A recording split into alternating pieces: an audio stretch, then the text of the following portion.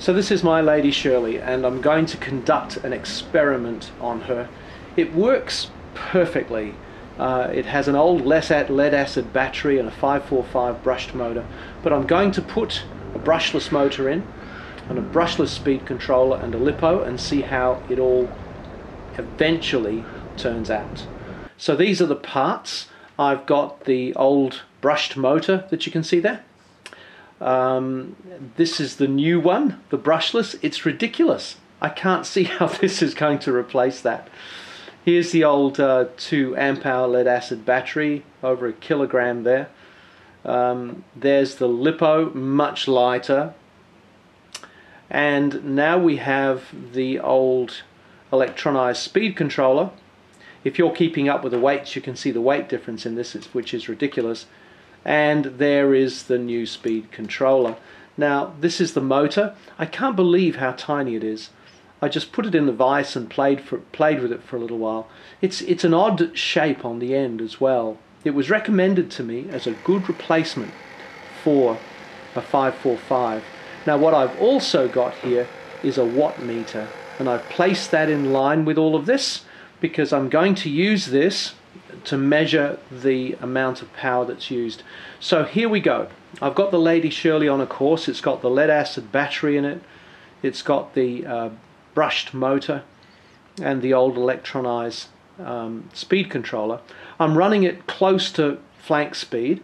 I mean, it will possibly go a bit faster than this, but with the wave motion around the hull, this tends to be its speed, which is probably too fast for the ship as it actually is. Now you can see there are 3 buoys on this lake, and I'm going to run around these 3 buoys 4 times, and I'm using 2 cameras. That's the reason it just switched.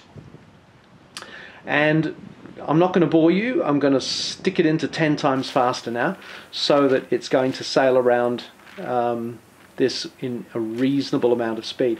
There's 2 issues that I'm looking at. One is power consumption, the second is performance, and the particular issue in performance that I'm interested in is low speed maneuverability, because in my view boats like this need to be able to putter along at a nice low speed, and if they can't, they're just not going to work very well at all. And I'm not at all convinced that this brushless motor is going to fill the bill. So here we are, we've just finished our 4th lap, and I'm just coming to the end of this. Because I've videoed it, I know how long it takes. It takes 7 minutes to complete this run, and that's about it. Now I'm just showing you I'm currently on slow ahead. The motor's just ticking over. In fact, the only way I know I've got forward motion on the prop is to actually hit the rudder, which I've just done, but did you see the gust of wind that hit me just then? It's knocked me right off. Can't do it. Never ceases to amaze me how much respect we need to have for people that dock real ships like this and can't just get their hand out and push it off the dock when it crashes into it. But that's a nice, this is how it performs. It performs really very, very nicely. I can't criticize it. So the time taken for the whole circuit was 7 minutes. It used 6.22 amp hours. The lead acid battery is 2 amp hours, so it means sailing time at flank speed is around about 22 minutes. For me, that's enough. I don't need any more than that because I like creeping around the place anyway. So here we are. I'm now just going to test out the new system. As you can see, I've got the speed controller, the lipo. I've actually also added another 4.8 volt battery because I realized I thought I could run it all off the 6 volt lead acid, but the brushless and the speed controller really do need 7.4 from a lipo. So that's the reason for this. I'm just going through the process of getting the extremes of the travel of the arm calibrated, and this is it. Now you notice here I've pushed the shaft out a little bit. It's got a clip on one end. It's a 3mm shaft and it comes out quite easily. It's a very odd little motor to get into place, and I spent a bit of time thinking about how to do this, and then at someone's prompting I broke into an old CD player and found two beautiful shafts of 3mm stainless steel. It's amazing what you can find in these things. And fortunately, the pinion wheel on here has got a 3mm bore, so this is working out perfectly.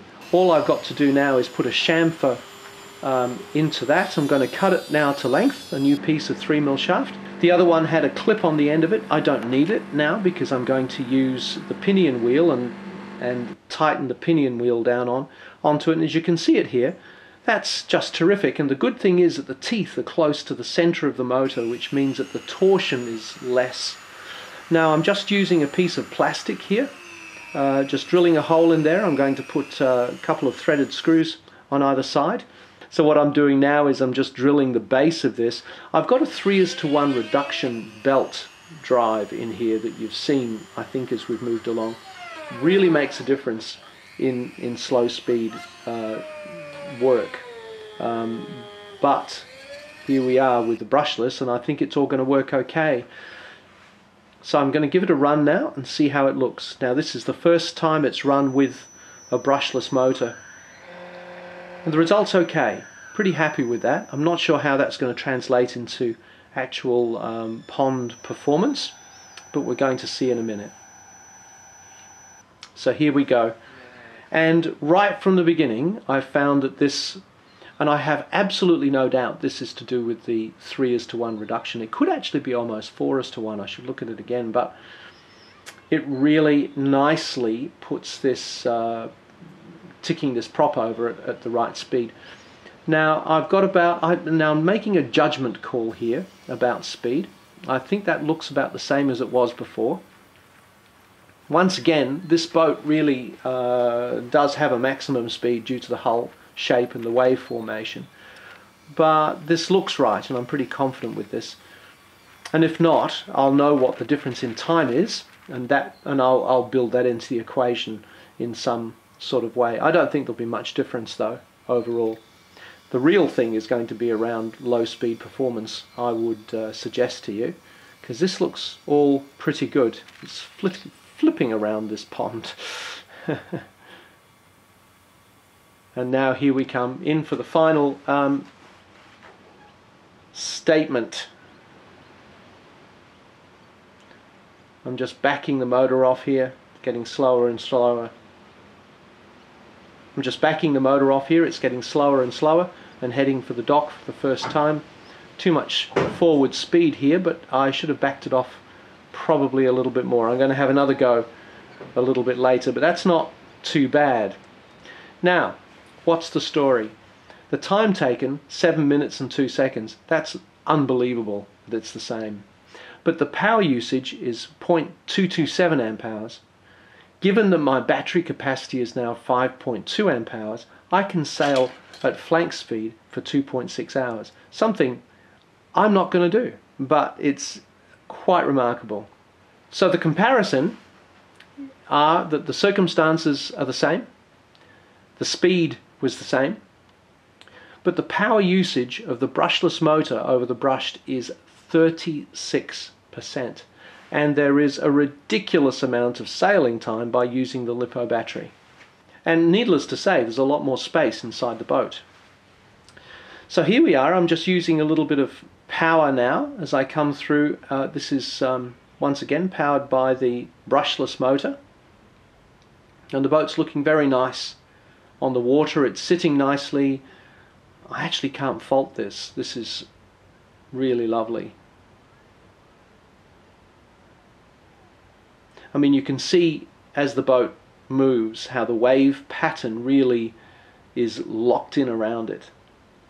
And that's the reason why you don't really get a great deal more speed than that. But now here's the test. This is slow ahead, and I'm coming in for the first time. And honestly, that's great. It is absolutely remarkable. This motor must be just ticking over so slowly. And I've got complete control.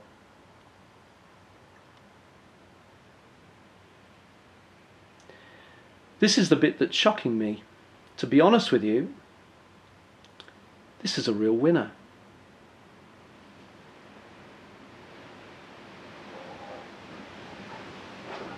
Got a howling gale outside that you can hear.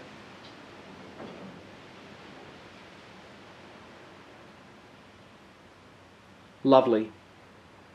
So the end of the story is, yeah, get a brushless motor.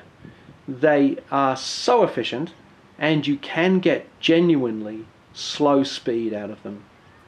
You probably do need to think about a reduction system in your boat, but if you don't have one of those now, you probably don't get decent slow speed anyway. All right, see you later.